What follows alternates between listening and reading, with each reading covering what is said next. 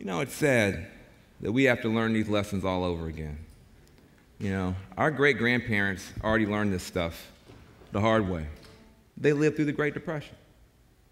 They knew what it was like to have the bottom fall completely out from under America. So in rebuilding America, the first thing they did was create the ideal conditions for a thriving middle class. They built 3 pillars. Pillar number 1, good government, to help middle-class people buy things together that we could not buy individually, like education for all our kids, clean air and clean water, and some insurance against tough times, a so-called safety net. Pillar number 2, good employers who, whether they always wanted to or not, did pay decent wages and fair taxes. And pillar number 3, good citizens, good community members who were actively involved in making America stronger and fairer. Civil rights, women's rights, equal rights. And don't forget the unions. Don't forget them. Don't forget them. See, unions never stopped fighting for the American dream.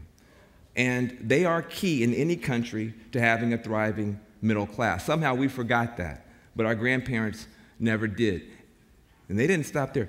While our grandparents were putting these pillars in place, they also put protections in place, guardrails, so the bankers couldn't just run the train off the tracks again and run over American families in the process. They put rules in place. They put guardians at the door to keep the big bankers from turning Wall Street into a casino and ever gambling again with America's future. Now, the first protection they put in place was the Glass-Steagall Act, which made it illegal for Wall Street investment banks to start gambling with working folks' money. And why did they do that? They did it because they loved their children, because they loved their grandchildren, because they loved us, they loved me and you.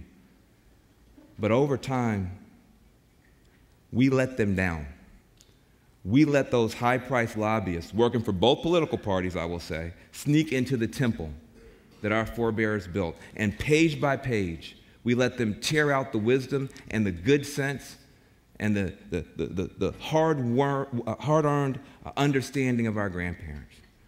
And why did those high-priced lobbyists do that? Because they love us? No.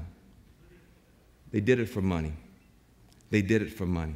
They said, oh, just don't mind us. We're just going to deregulate this, make a little more money.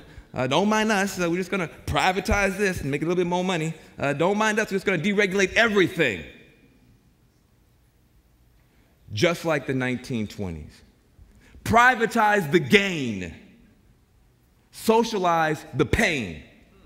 Same as before, and here we are again. Same disaster. Okay? Now, when will we learn, folks?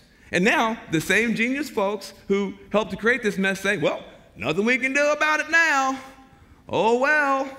Any suggestion you make to try to fix this mess, they howl about the deficit. But we're not stupid. We can do math. Turns out, if we just went back to Clinton-era tax rates and Clinton-era military expenditures, we could deal with the whole deficit in about 10 years, right? Simple as that. Simple as that. You can't fool us, right? We voted in 2008 for peace and prosperity, not war and austerity. This is a dangerous situation that we find ourselves in now. We voted for peace and prosperity. We're getting war and austerity. Why? See, it is wrong to cast this as a fight just between the rich and the poor, or just between Wall Street and Main Street, or between conservatives and liberals, or Democrats and Republicans. This is a much deeper fight, a much more important fight. This is about a very small number of very greedy people against the United States of America and the American way and the American dream and everything we hold dear. Everything we